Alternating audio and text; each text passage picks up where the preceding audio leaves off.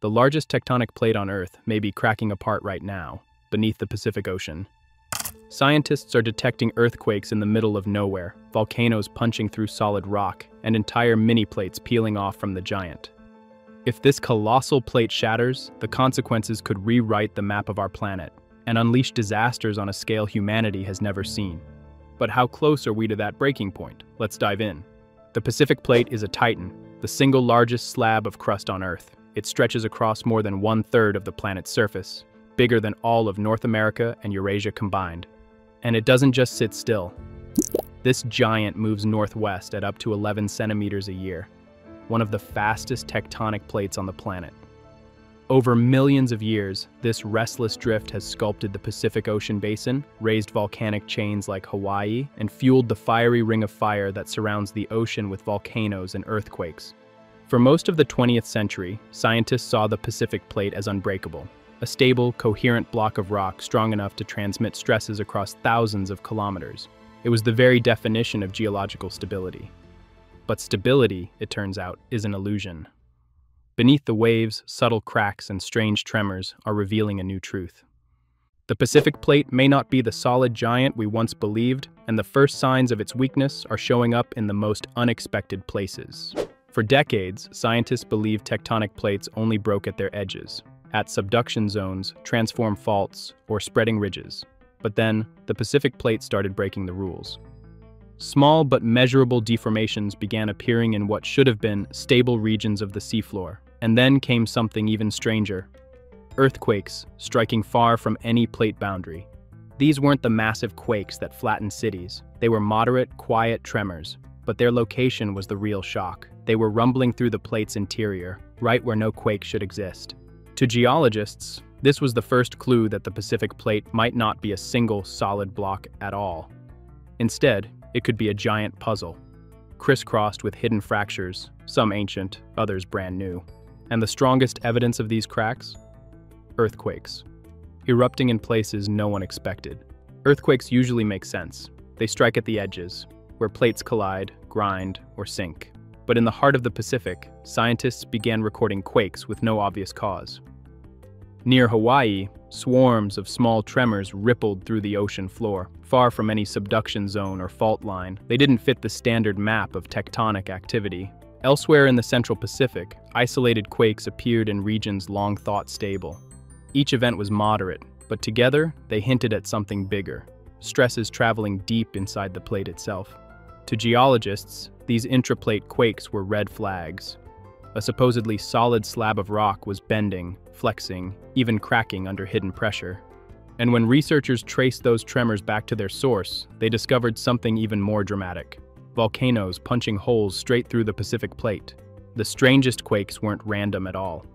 Many clustered around hotspots, places where plumes of magma rise from deep within the mantle, punching through the Pacific Plate like a blowtorch through steel. Hawaii is the clearest example. Each island in the chain is a time marker, built as the plate drifted over a stationary hotspot, but every eruption required the lithosphere to crack, allowing magma to break through rock once thought unbreakable. About 47 million years ago, the Hawaiian Emperor chain suddenly bent nearly 60 degrees. That sharp kink reveals a dramatic shift in the Pacific Plate's motion, and a moment when stresses literally redirected the way the crust fractured. And Hawaii isn't alone. In the South Pacific, hotspots beneath Samoa and Tahiti have exploited weaknesses in the plate, forcing up massive volcanoes and hinting that this so-called giant is far more fragile than we once believed. But the most telling sign of instability isn't a single volcano or quake, it's entire fragments of the Pacific Plate breaking off, forming what scientists now call microplates. If earthquakes and volcanoes weren't enough, geologists found an even bigger clue. The Pacific Plate isn't whole anymore. It's splintering into smaller pieces, what scientists call microplates. These fragments often appear where spreading ridges and transform faults intersect in complex patterns called triple junctions.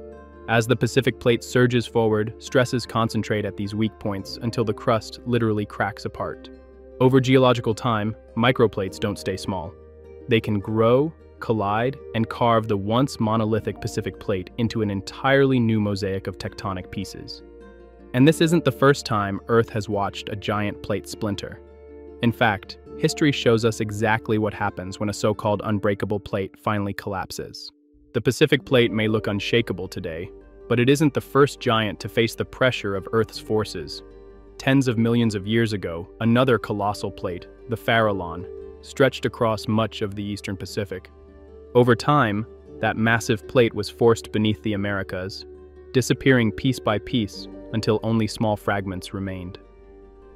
3 of those fragments survive as their own plates: the Cocos, the Nazca, and the Juan de Fuca. And while the names may sound obscure, their impact is anything but. Off the Pacific Northwest coast, the Juan de Fuca plate is slowly sliding beneath North America.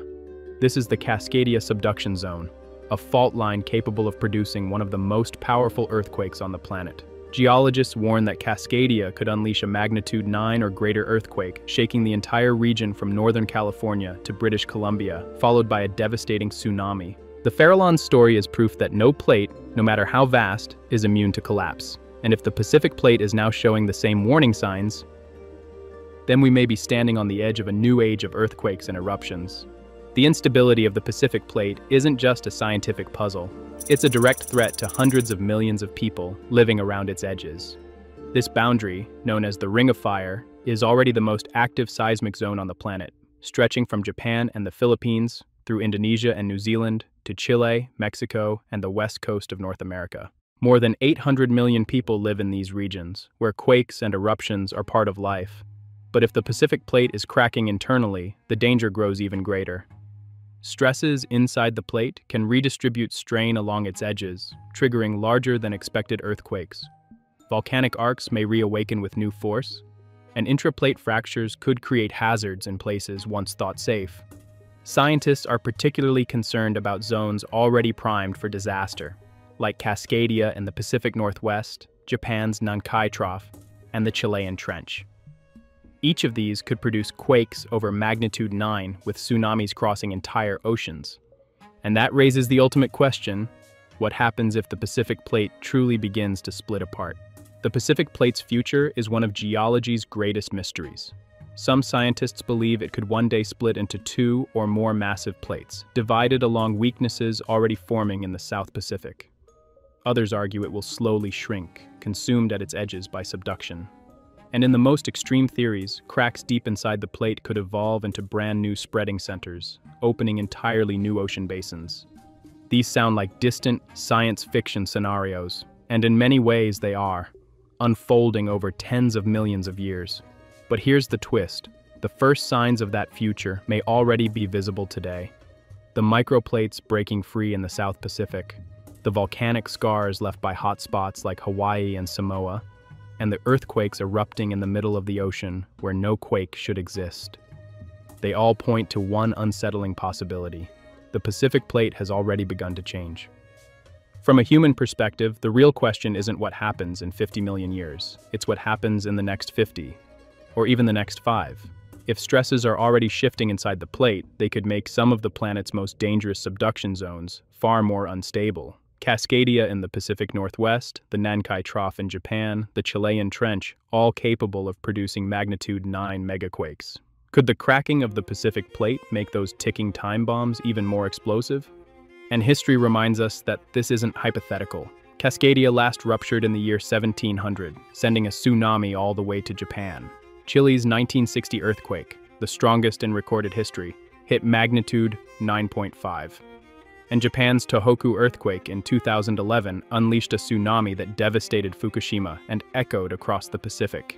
These disasters were triggered at the plate's edges. Imagine what happens if the stresses inside the plate itself start feeding into those same fault lines. The instability of the Pacific Plate is both a warning and a challenge. A warning because it shows us that even Earth's largest features are temporary. And a challenge because if we can better understand these cracks and tremors now, we can build safer cities, strengthen monitoring, and prepare for what comes next. The Pacific Plate may be restless, but this story is far from over. If you want to stay ahead of Earth's hidden forces, from megaquakes to supervolcanoes, make sure to subscribe.